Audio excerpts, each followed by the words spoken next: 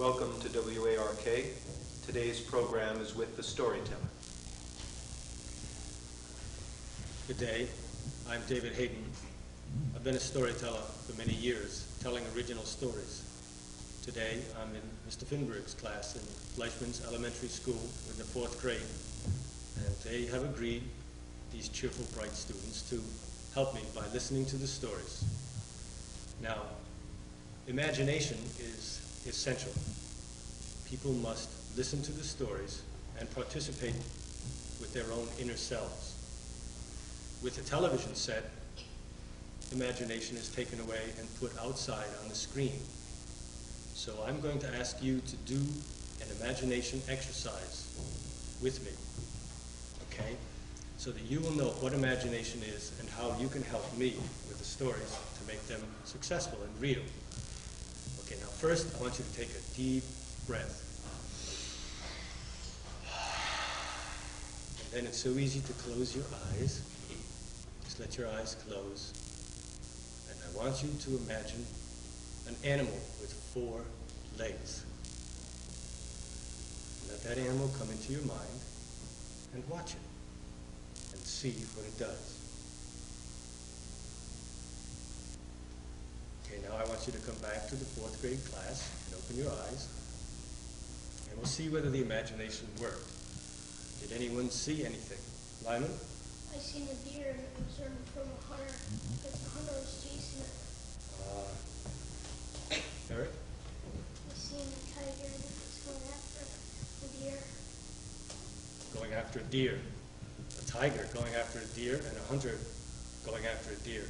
Did anyone see any other animals? Yes, Stacy. I saw a kitten and it was feeding its baby. Ah, a sweet kitten. Okay, yes. I seen a horse running in the wheel. What kind of a horse? Young? Yeah. Was it your horse? No. Did you see anything? Yeah, bear. A bear. What was the bear doing? Knocking down a tree. Knocking down a tree. What was in the tree? Raccoon. Aha. Okay, now we'll do one more. I would like you to take another deep breath and let your eyes close. Peaceful. And I want you to see a drop of rain falling from the sky. And I want you to see amid all the drops of rain, the one drop of rain that you are. And then I want you to land on the ground. Where did you land? What did you do? Okay, open your eyes. Did anyone see a drop of rain? Yes, what happened this time, Lyman? Where did you land?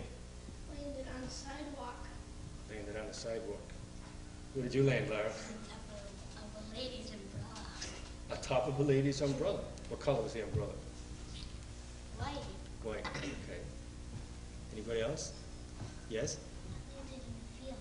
You landed in a field. Was it on, what did you land on, a blade of grass or a flower? A blade of grass. Yes? I landed at a car. Oh, what kind of car, Stacy? Cougar. A Cougar.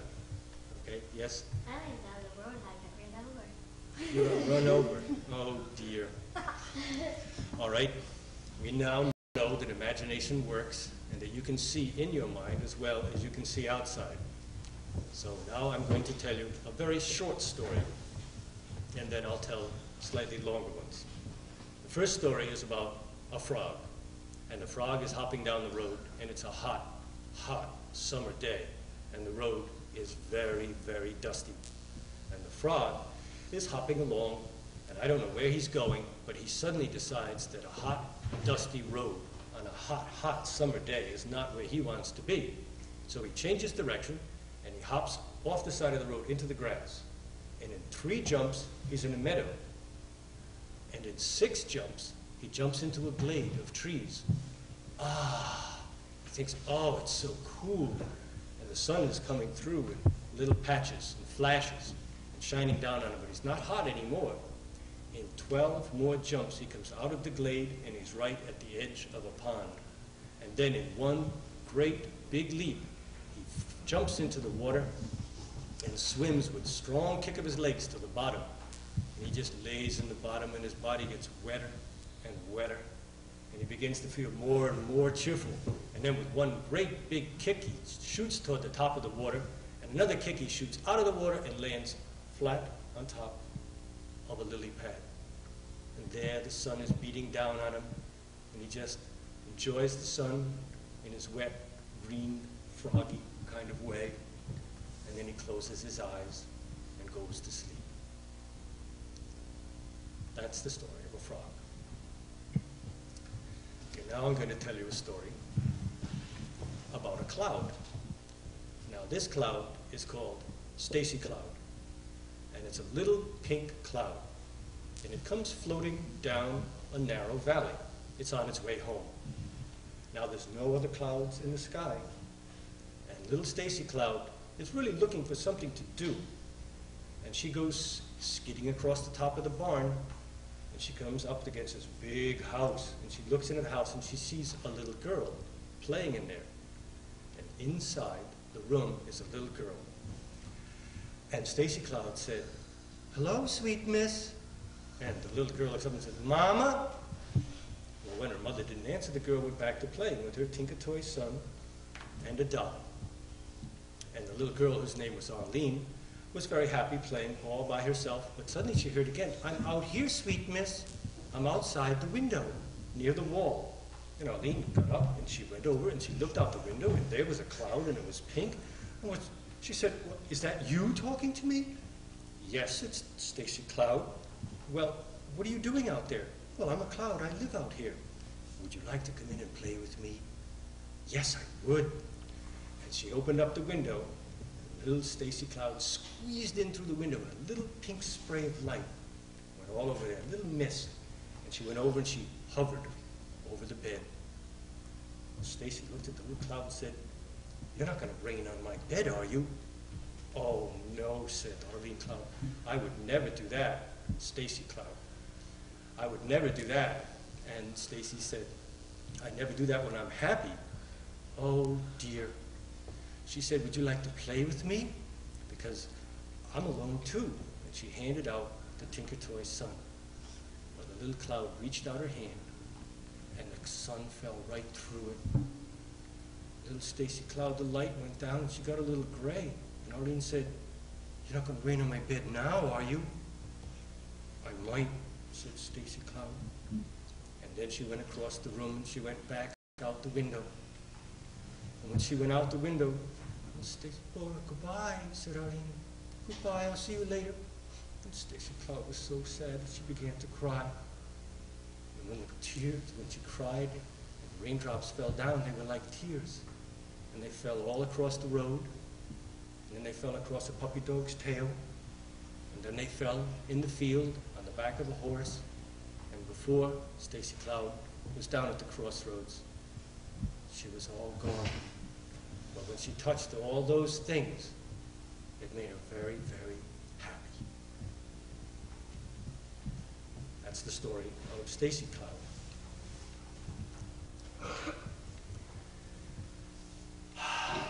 Take another deep breath. Okay,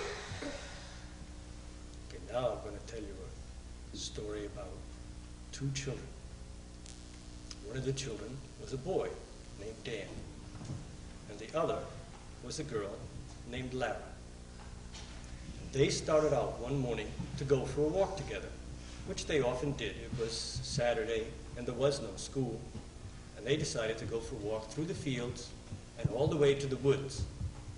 And as they walked along, they saw beautiful primrose flowers, and one of them, a golden one, Lara picked and put in her hair. Dan was busy going back and forth across the path because he saw little animal trails and he was following them. And they walked for an hour and had a wonderful time talking and sharing the bright sunshine. And they came to the woods. Now perhaps they should have gone home then, but it just began to rain. And they dashed into the woods to try to avoid getting wet. And inside the woods, the branches were very broad and the trees were very tall, and the rain couldn't reach them. And it seemed so peaceful, and there was no underbrush because the trees were so big that nothing could grow. There was so much shade.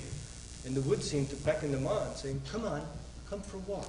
I have some surprises for you." Well, they walked along for, 10 minutes or so, and suddenly they came out into a clearing, and right in front of them was a rainbow. And it came down upon an island, and the island was in the middle of a pond. And standing in front of this little house, which was on the island, was a little man. Well, they stopped short looking at the rainbow. Then they looked at the house, and then they saw the little man, and he had been singing and chopping wood. And he stopped abruptly when he saw them, and he turned around and he said, "Hi-ho! What are you doing there, little kids? Did you come to get me gold?" And Dan said, Why, no, we didn't come to get your gold." And Lara said, "No, we're just taking a walk." "Are you sure you didn't come for me gold? Many people want to find me gold." And Dan said, "Who are you?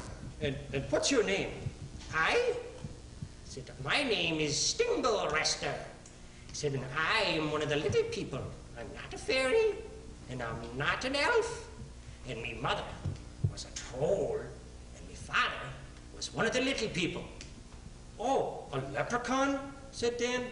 "Almost," said Stingle-Rester, and he looked very sharply at Dan, and he said, "Are you sure that you don't come after me gold?"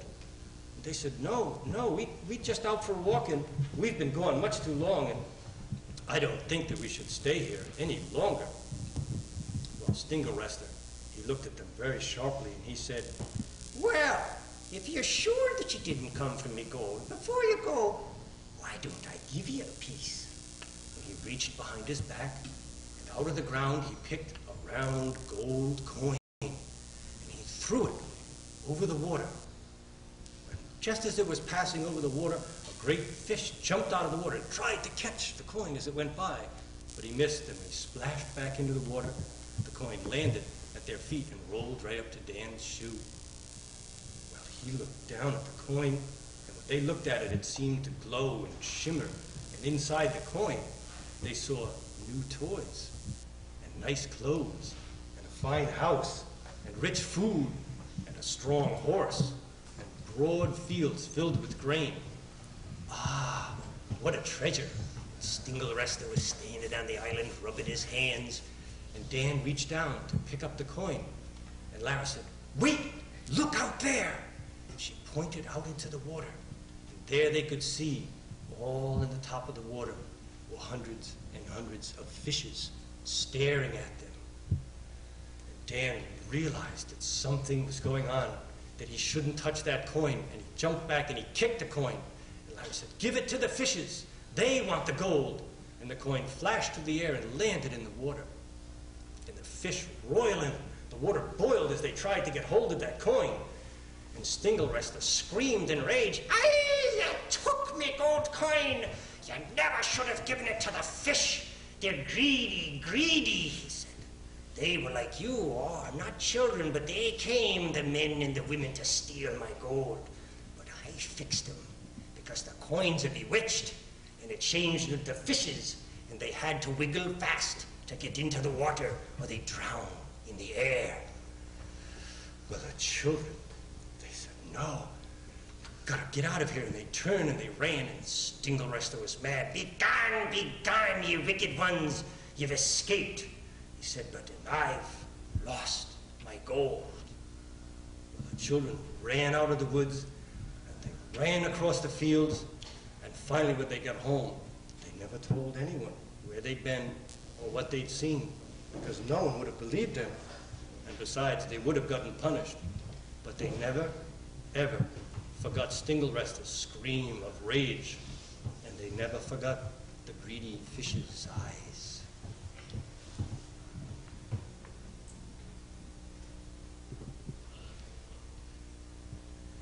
Now, do we have time for one more? This next story is about two seals. Now, the first seal that we meet is named Leela. Leela seal is with her mother on the edge of the iceberg, and all the other seals are in the water, and they're swimming and chasing fish and playing tag and diving under the water and hiding and doing all the things that seals love to do in the nice cold water way up north. But Leela seal is sitting on the edge of the iceberg, and she is shivering, and she is cold. And her mother said to her, Leela, go and play. And he said, no, I don't want to. I don't feel right. I have these funny little bumps all over my skin. Mother said, what do you mean funny little bumps? I don't see them. Well, they're here. She said, I can feel them, and they feel very uncomfortable. Well, she said, just go play like other children. That's all you have to do. Little seal children should be in the water playing. But I don't want to. And she went away by herself. And she came to the polar bear, and she said to the polar bear, who was sound asleep, Polar bear, Mr. Perkins, sir. And Perkins, the polar bear, woke up and said, what is it? Well, do you know what these are on my flipper? Oh, they look like little bumps to me. But what are they? What are their names and what do they mean? Oh, I don't know, he said, and then he went back to sleep. She went flippering along until she came to the walrus. She said to the walrus, excuse me, but can you tell me what these bumps are? Well, the walrus was very gruff and said, don't bother me, little girl. I don't have any time. I'm fishing, can't you see? Well, the little Leela went away. She came to a little place that was in the sun, and she lay there thinking, and who should land down right next to her but Aurora, the snow goose. And the snow goose looked at her and gave her a little honk and said, oh, I see you've got goosebumps.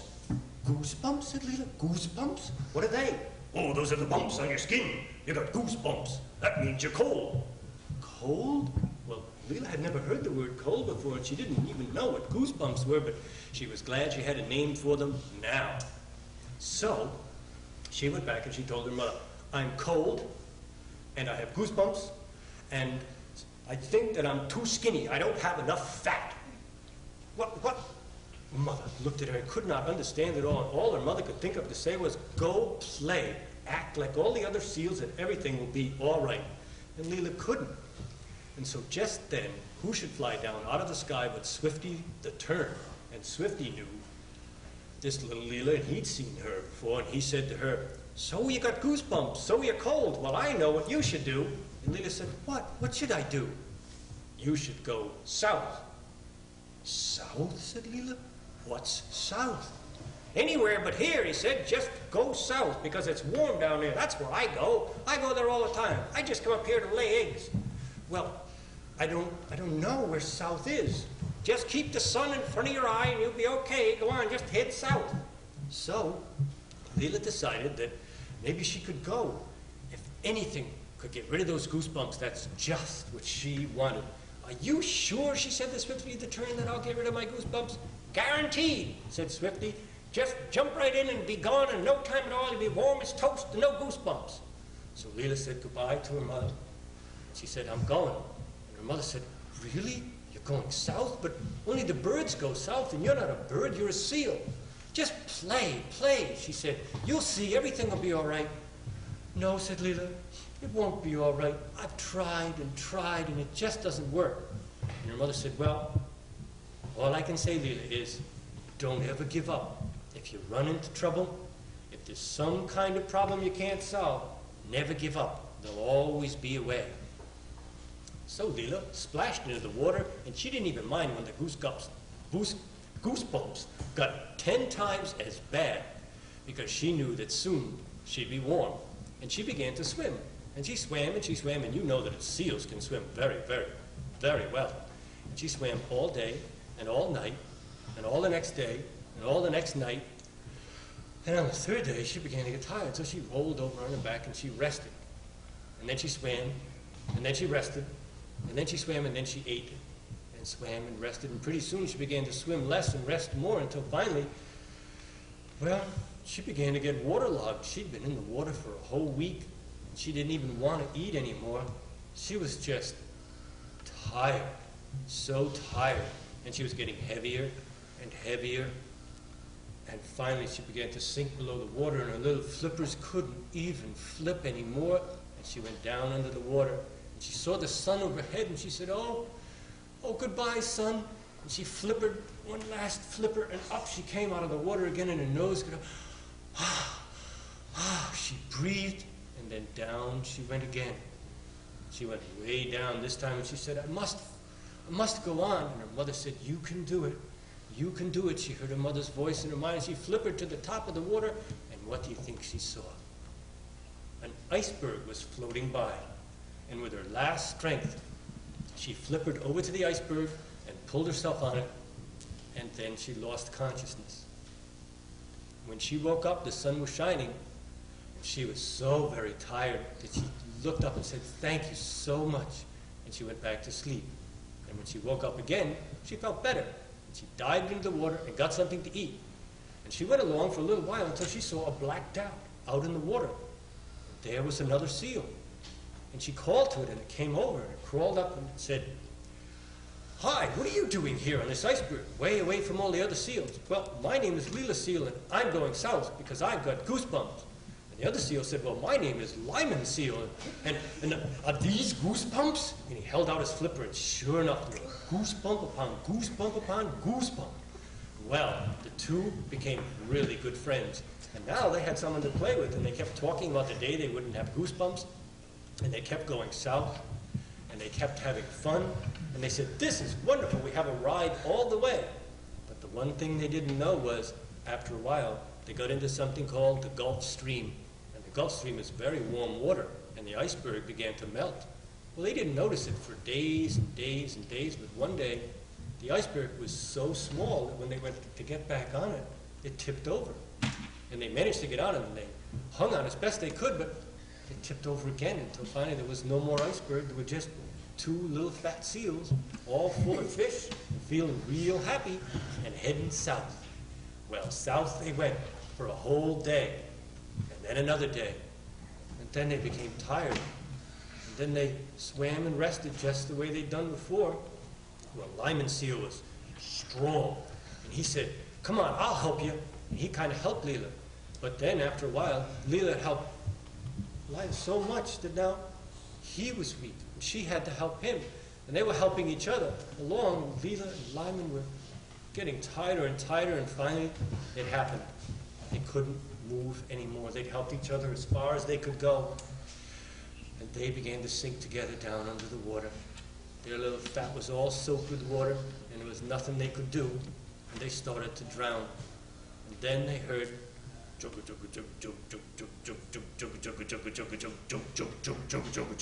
then there was a great big flash of light, and there they were all surrounded with hundreds and hundreds of fishes, and they were way up in the air.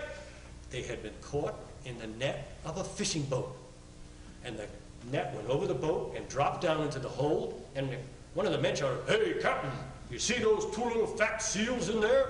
Think we ought to get them out and throw them back in the water? Nah, them two little squirts, they won't eat much. Besides, he said, they're kind of cute. Maybe we'll take them in and give them to the zoo. Well, they chugged along for a couple of days, and they caught lots more fish. Well, the two little seals were so happy down in the hold of the boat, eating fish and talking to one another. And Lyman said, where do you think we're going to go? He said, I don't know where we're going to go, but it's warm down here. Look, no goosebumps. And so the day came when they came to shore, and a truck came from the zoo, and they put them in a tank of warm water, and they went to the zoo. And in every zoo in the world, they have two little seals, and the next time that you see two seals in a zoo, it's probably Leela and Lyman, thanking their lucky stars that they no longer have goosebumps. Thank you all for coming and being here, cheerful, bright friends.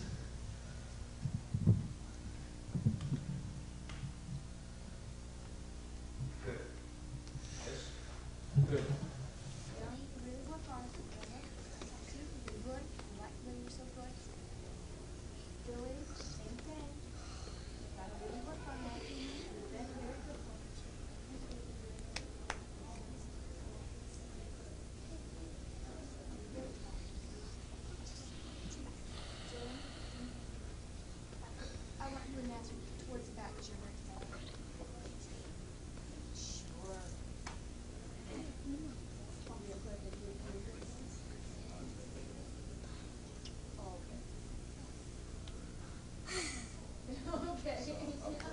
Should I do that or not?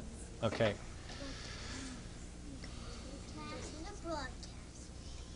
Once upon a time, there was two little people, a boy and a girl.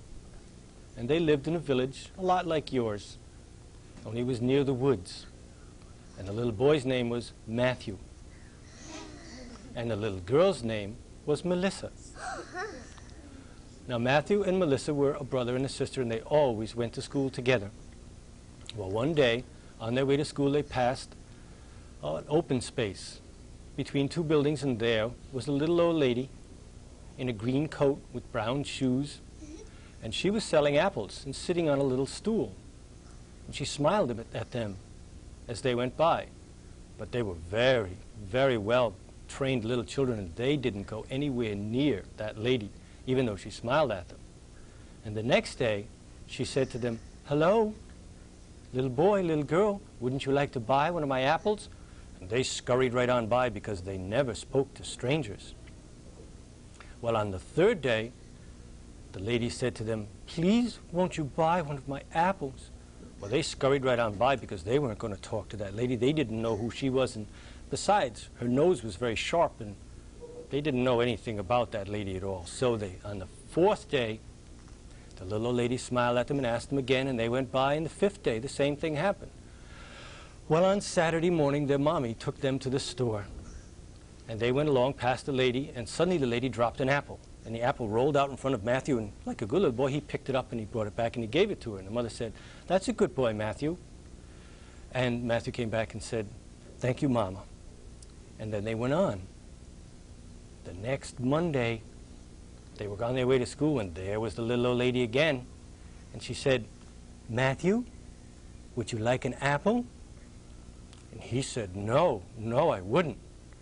But on the next day when they went by again, she dropped the apple again, and he went and gave it to her. And she, quick as a wink, grabbed him in her bag and started to carry him away. Well, little Melissa ran after her, and she grabbed her and stuffed her in this magic bag and ran away with him into the woods. Well, it wasn't long before they came to the witch's house, and she put them in cages, and there were lots of little children in the cages. It was a terrible place, and there was a great big giant, and he was sitting there keeping guard. And the witch said, "Now, you keep these children, and you feed them just enough to keep them alive, and when I come back, I'm going to sell them all." Well, the mommy and the daddy were very upset when their little boy and girl were lost, and they heard about that lady, but they didn't know what to do. They looked and looked through the woods, but they couldn't find her because she was a witch of the woods. And her place was hidden by magic, and no one knew where it was.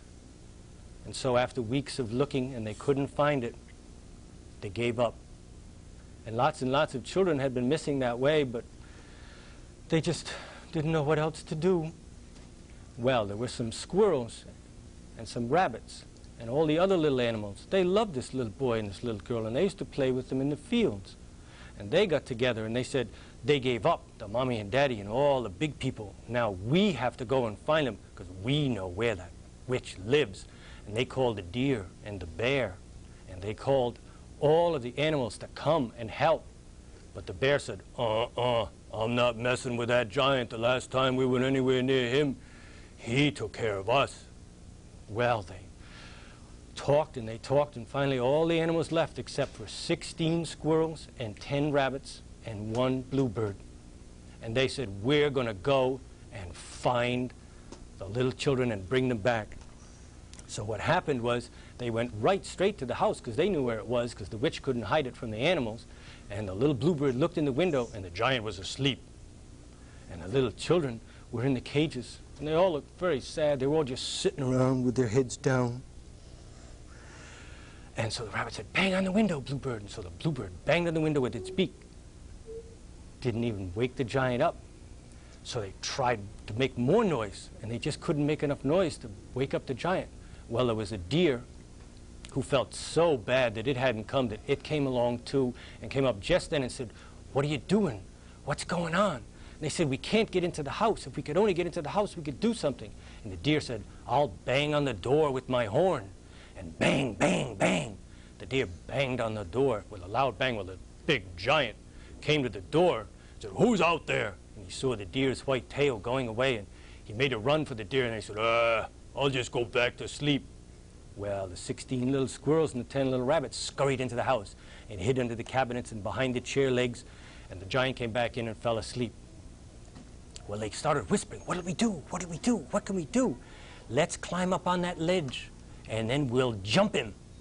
So all the little animals scurried on their little soft feet, and they scurried up the bookcase, and they got on the ledge, and they all lined up along the ledge of the bookcase, and then they said, "Now!" And they jumped. Well, they landed on top of that giant's head, and they ran down the front of his clothes, and they started running up his sleeves and running in his shirt and running down the top of his shirt, and he started banging them, and when they fell on the floor, they ran up his pants leg, and the giant was trying to knock them off, and he couldn't do it. Well, the little squirrels were running round and around his middle, and the little rabbits got into his armpits and started running around and tickling and tickling. Well, the giant was, he goes, and he started to laugh. Well, he got to laughing so hard that he fell down. And he fell down and he hit his head. And he was totally unconscious. Well, the next thing that happened was they came in and they said, "We've got to get the children out of the cages." And they started nibbling on the ropes, and they got all the cages loose, and all the children went outside. And what do you think happened? There was the witch. She had just come back. Well, and they said, "Oh!" And the giant came to the door and he said, "Oh, get him." And he tripped and he fell, boom, and landed right on top of the witch. That was the end of the Wicked Witch of the Woods. And the giant started to get smaller. And he got smaller and smaller and smaller until it was just a big pile of clothes and a little lump.